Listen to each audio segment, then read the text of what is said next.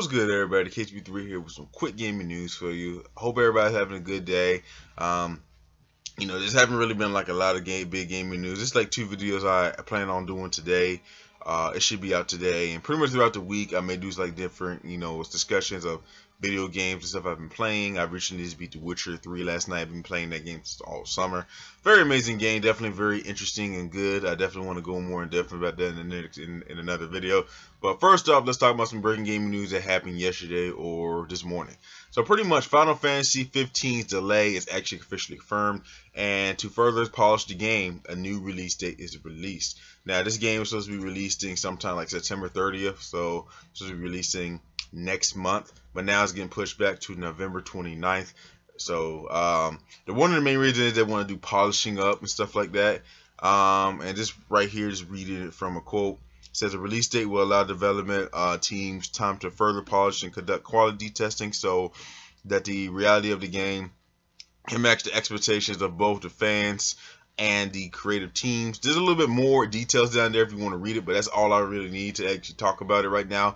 So pretty much Final Fantasy, I'm not really the biggest Final Fantasy fan in general. I did like the demo. The demo was pretty good to me. My friend 6 Mile Red Run was actually pre-ordered the game, and I told him about it, and he's like, oh man. So pretty much like now it's moved to November. I may get it around that time. The reason why I didn't want to get in September as soon as on the first day, because around that week or 2 weeks you had like Mafia 3, Tomb Raider, you had Battlefield 1 and stuff like that in general. Now it's because in November at the end, the only two games that come out in November as I know of is Watch Dogs 2 and Dishonored 2. I'm definitely getting Dishonored 2. Don't know if Watch Dogs 2 may just put a pass on that for now, because Ubisoft, I can't really trust them for first day release games. There's something about them. But I plan on getting Watch Dogs as soon as possible, sometime next year when the price drop.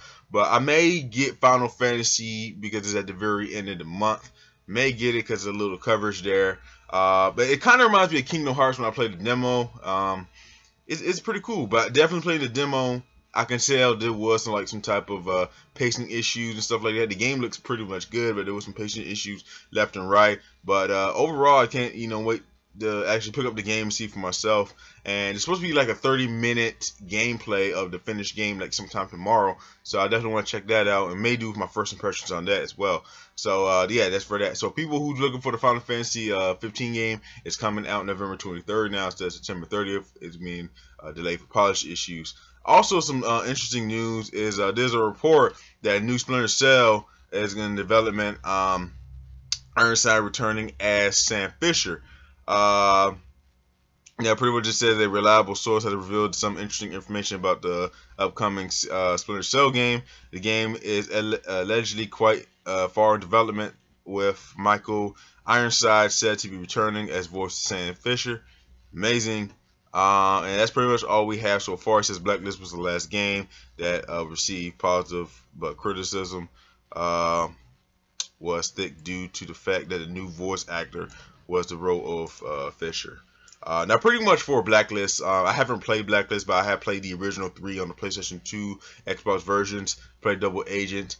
For the most part, I love Splinter Cell. I never really was a big fan of it. I played most of the games compared to like Hitman or something like that. And I definitely can't wait for it to return. Because Ubisoft, they bring back the Ghost Recon and stuff.